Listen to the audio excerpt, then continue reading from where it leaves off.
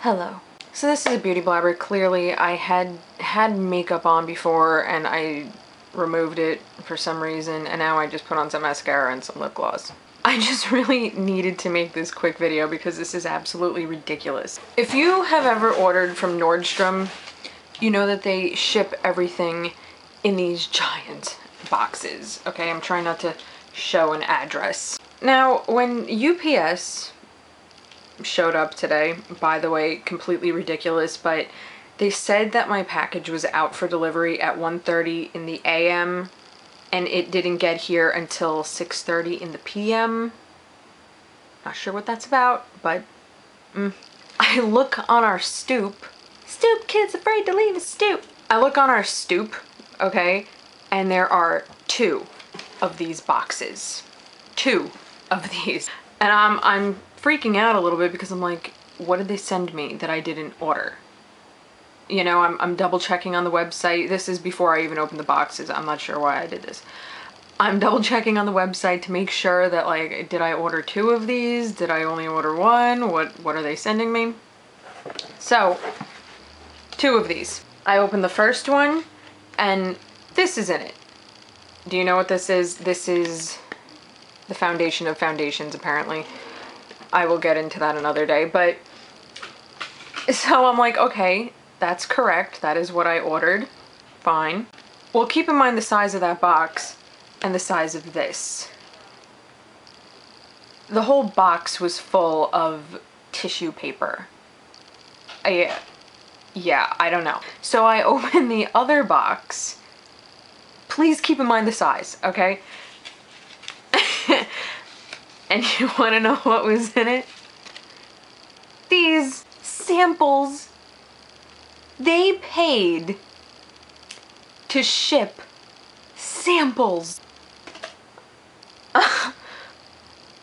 in one of those boxes.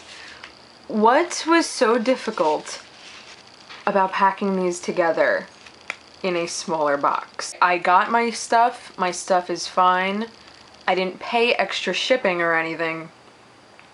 I'm just completely baffled by this entire concept. Like, what are they thinking and why are they wasting so many trees? I mean, you should have seen the amount of packing, well, you should have seen the amount of packing material they used to ship samples. I mean, even if they were like, oh shoot, we forgot to include her samples into this box, I really don't care. I didn't pay for them. I didn't need them. They didn't need to ship them separately. I've been meaning to discuss this for a little while now.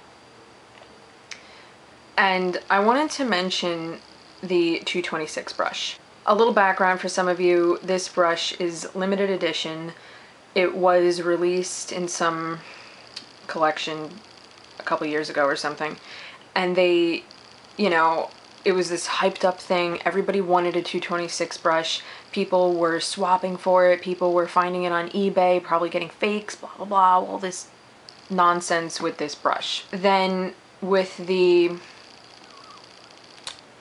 Mac Me Over collection, they re-released it and everybody was going crazy. Everybody was all excited until the collection was actually released and they said, oh, sorry, because of production issues, we're only selling this in-store, not online, in-store, unless you ordered it from Nordstrom. I think they were the only online retailer that was selling it. I can't tell you how annoyed that made me.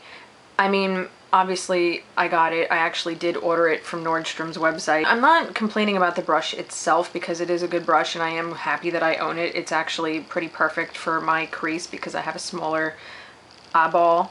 Just the overall way that they handled this brush really, really annoyed me and really kind of proves my point that that isn't obnoxious at all.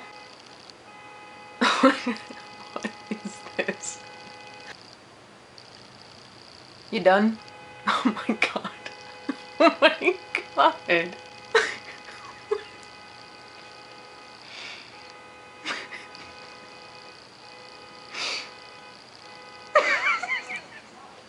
Okay, anyway, excuse that brief interruption. I feel like it just proves my point that MAC really likes to see people scramble with their whole limited edition thing. I feel like just the principle of the thing, I feel like I shouldn't have gotten it, but I did anyway. Anywho, I guess I will talk to you guys later. I'm gonna go film another video. And, yeah.